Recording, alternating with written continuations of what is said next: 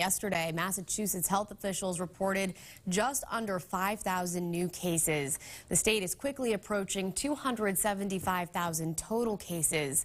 Officials also reported 47 more deaths, and the 7-day positive test rate dropped slightly to 5.6%. At midnight, the state rolled back its reopening plan to Phase 3, Step 1, following an order from Governor Baker. It means that indoor performance venues and recreational activities must temporarily close. Other businesses like gyms, libraries, museums, stores, offices, churches, movie theaters, and hotels must limit capacity to 40%.